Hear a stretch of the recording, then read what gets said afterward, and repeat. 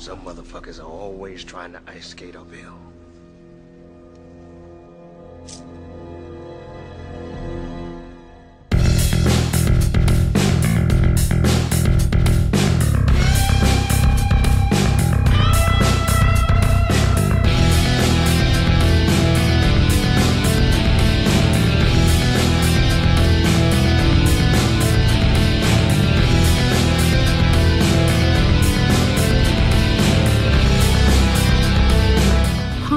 Welcome to episode 8 of Once Upon a Nightmare. I am your host Lorraine and I'm here to discuss the horrors of the world, be it fictional or real. This week I am going fictional, where I'm going to chat about vampires. That's right, it's the movie Blade. You better wake up. The world you live in is just a sugar-coated topping. There is another world beneath it. The real world.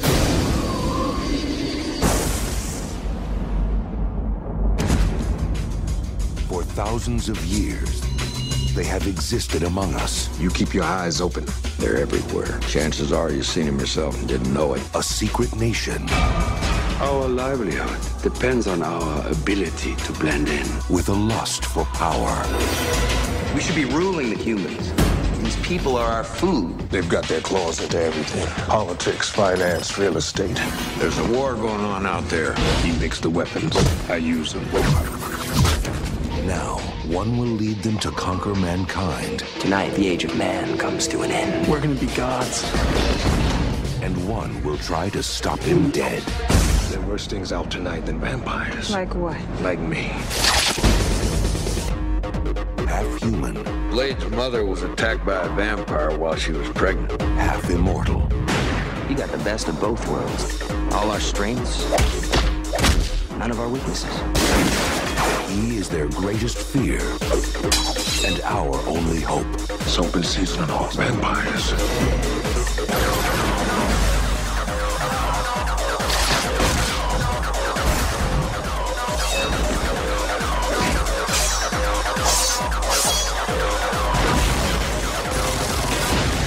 Wesley Snipes, Stephen Dorff. You're one of them, aren't you? No, I'm something else.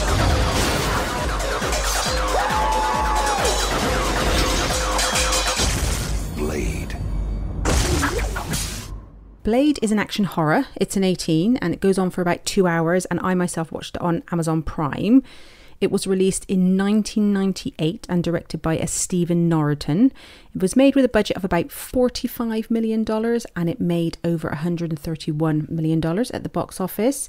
It stars the great Wesley Snipes as Blade. He is a half human with also the strength of a vampire. Blade, along with his mentor, Abraham Whistler, who is played by Chris Christopherson, spends their days trying to take down a vampire race that has taken over the world. But he also wants to exact revenge for the death of his mother at the hands of vampires who died while giving birth to him after being bitten. Blade's main enemy is an out-of-control vampire who is just a bit too ambitious for his own good. That is Deacon Frost. He is played by Stephen Dorff. Blade then meets and saves a hematologist, and that is a Dr. Karen Jensen. She is played by a, sorry if I pronounce this wrong, but a Enbushe Wright. She has been bitten when attacked in hospital while at work, and she is then rescued by Blade. Barely alive, she soon becomes his shadow so he can protect her long enough for her to find a cure and not be hunted and killed by the other vampires. Just to let you know, throughout this episode, there will be spoilers. So when talking about movies, I've started to put out a few feelers to see what people think of Blade, and a couple of people have come back to me. So I have Eric at Bearded Geek 19, second best vampire film after The Lost Boys. The Lost Boys is very good. Some motherfuckers are always trying to ice skate uphill. Best quote in the movie. Yep, that is a good quote, and he says it so well. Delito at The Great Picnic. Underappreciated gem. Norrington should have done the sequels. No one, and I mean no one today, can do action the way Snipes did back in the day. The man has swag. The character of Blade, aka Eric Roberts, first came to light in a comic book, The Tomb of Dracula, in July 1973, and it was part of the Marvel Comics. It was created by writer Marv Wolfman and artist Gene Colan. He was at first a supporting character, but went on to become a main character, getting his own storylines. He is a daywalker, being half human and half vampire, and we may see him out and about in the daylight. With the Blade movies, which there are currently 3, and now there will be a reboot, but unfortunately not with Wesley Snipes as the main role. For me, Snipes, he is Blade. He's such an iconic character, and he kind of paved the way, I think, sometimes for like future Marvel characters. And to be honest, I think he'd still be able to pull it off, even though I think he's like pushing, well, he's not 60, but he's near it. And the guy is ripped.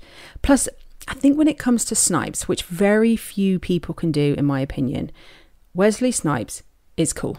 And Blade, while he can do all the tricks and kick ass and swords and stuff, he's got such style that being that cool, and I don't think you can I think you either have it or you don't, basically. For me, the word cool kind of gets thrown around like something everyone wants to be, but I don't think there's that many cool people out there. Obviously, we have, Samuel L. Jackson, Sam Elliott, Wesley Snipes. So the guy who's going to play it is Mahershala Ali. And is he cool?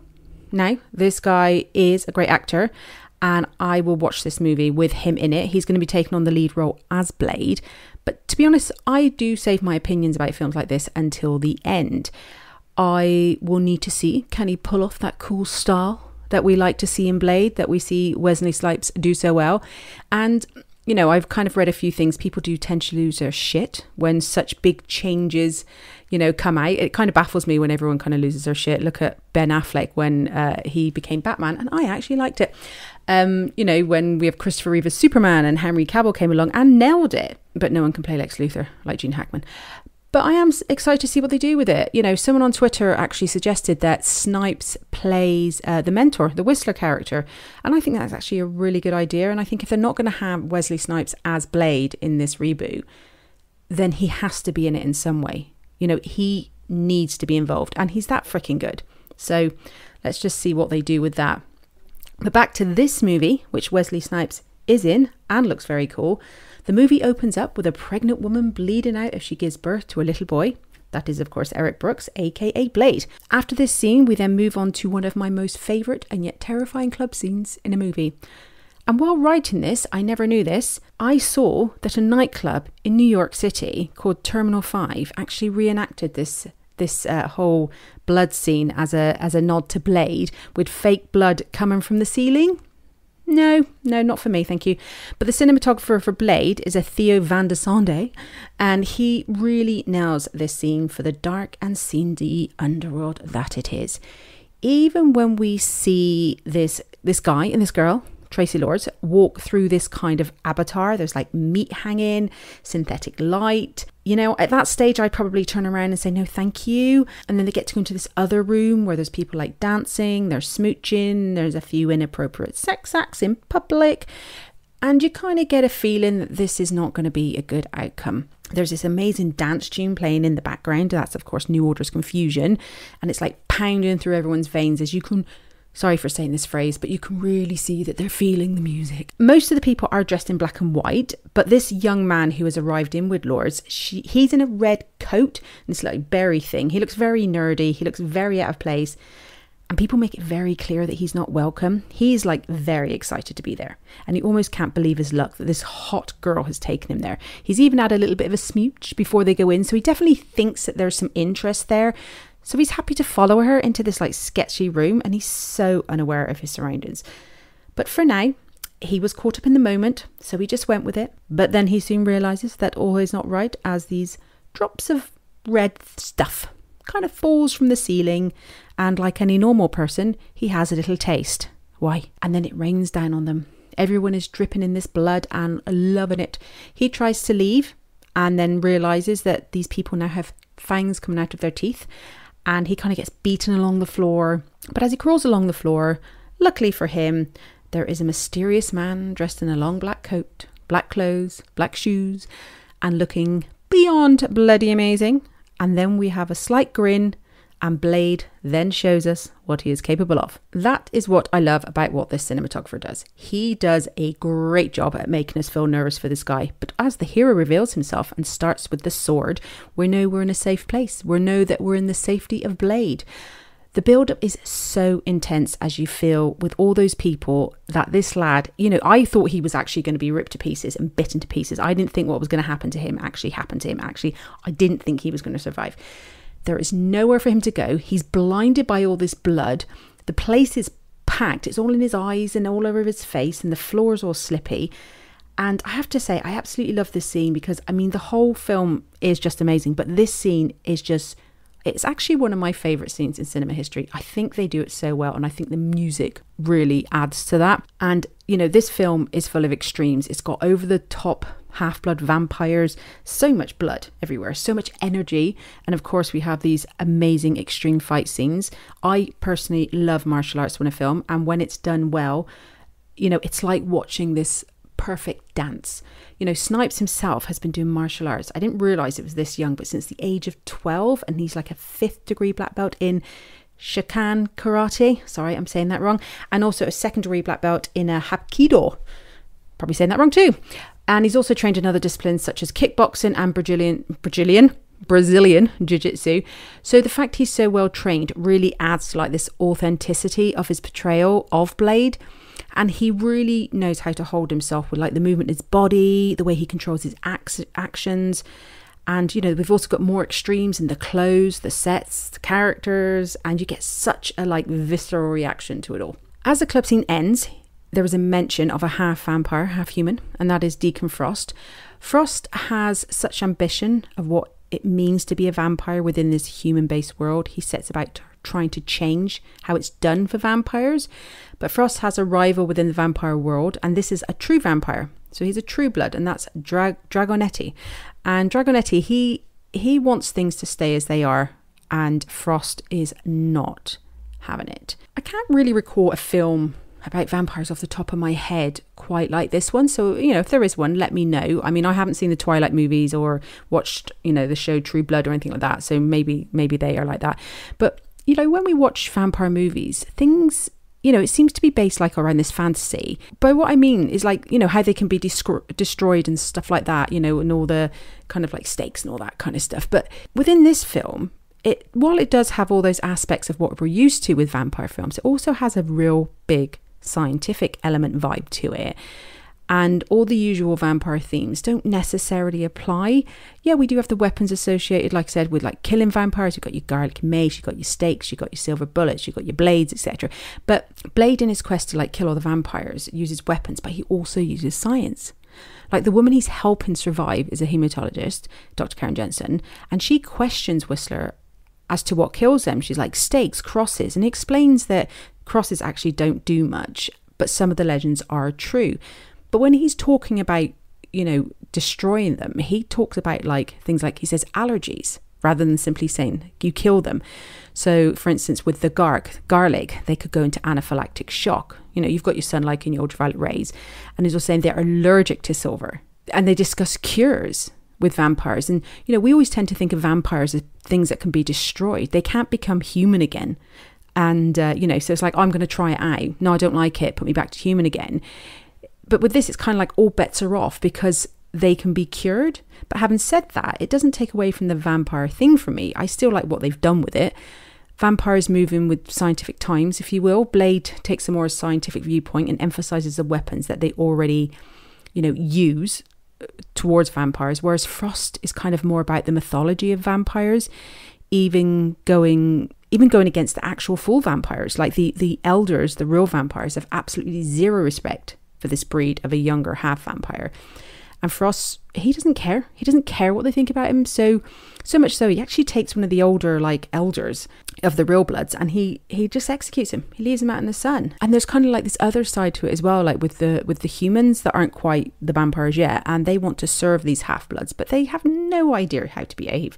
And this is really evident when we see how stupid they actually are. And this is with that policeman, I think Krieger was his name, when he tries to attack Dr. Jensen in her apartment. You know, of course his plan fails and Blade is there to save the day and interrogates him.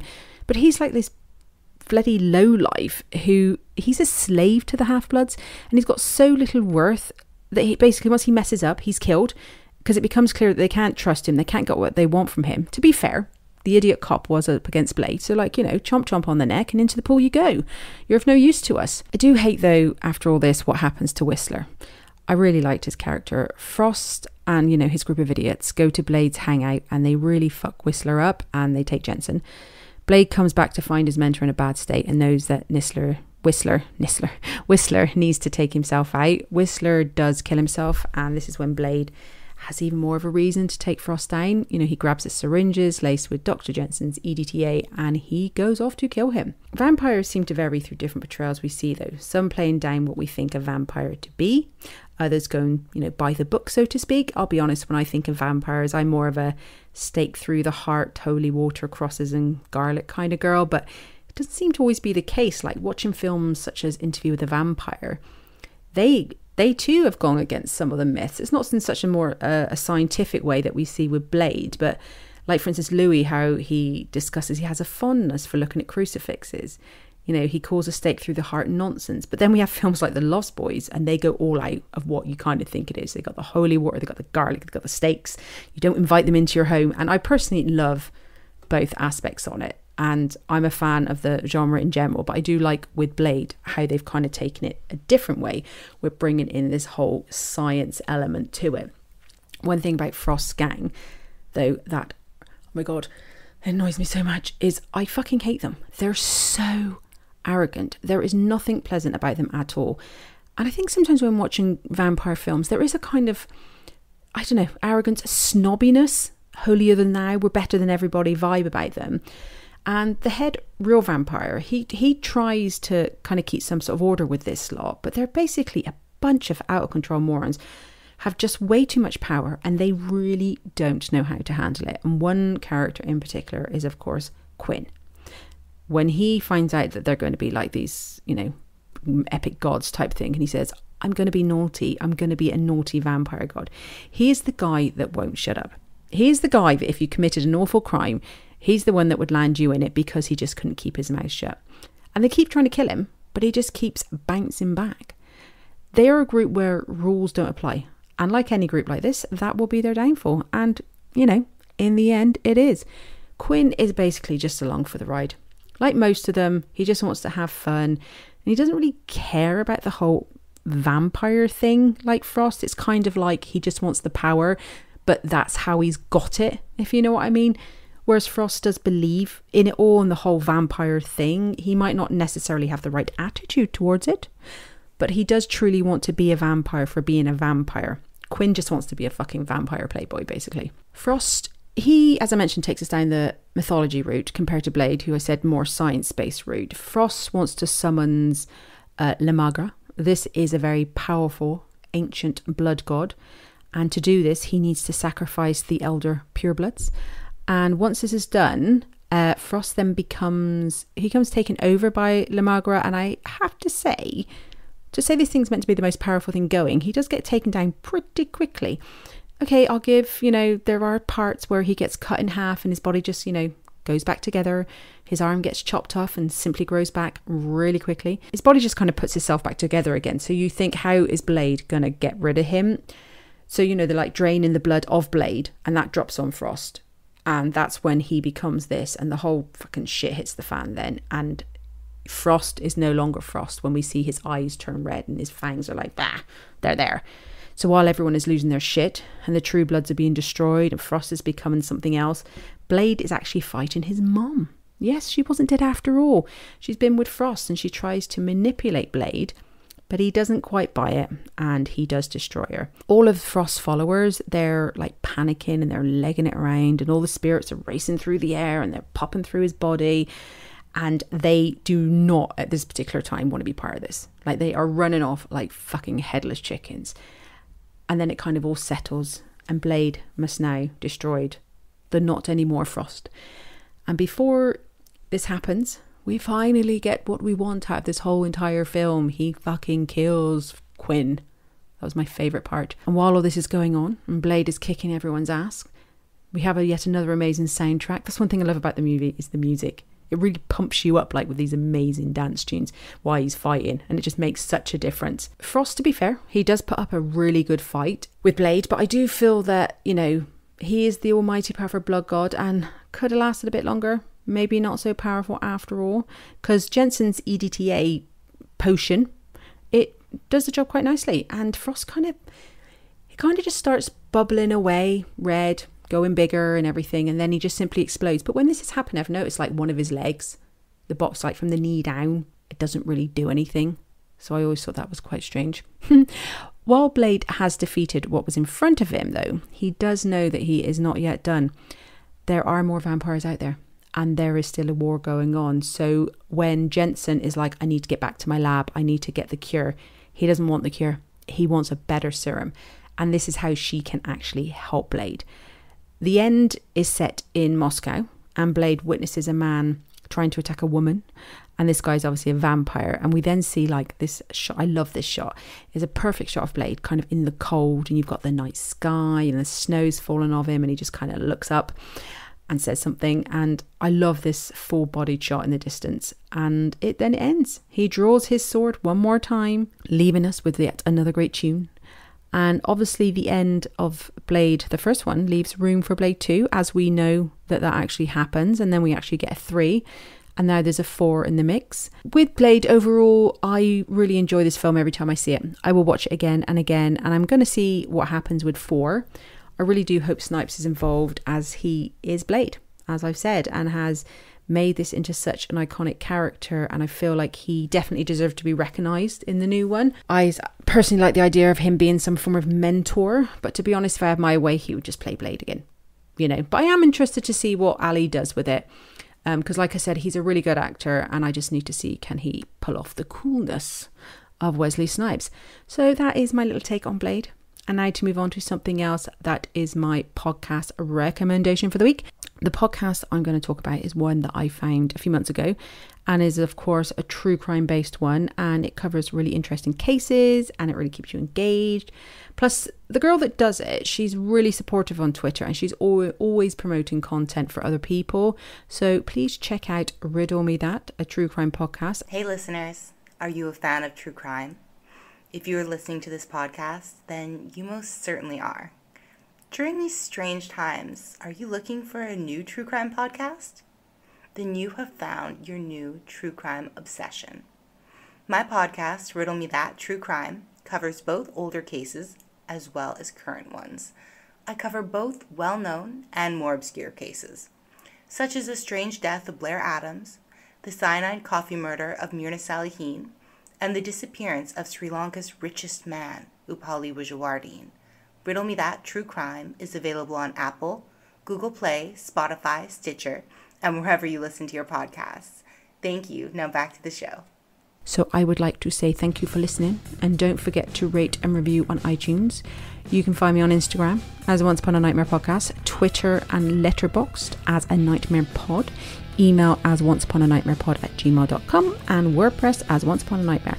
And I am thinking about doing the whole Facebook thing, but I'm not sure yet. I probably will. I'm not a fan of Facebook, but I thought, fuck it. Anyway, I will chat to you all soon. Have a nice week. Bye bye.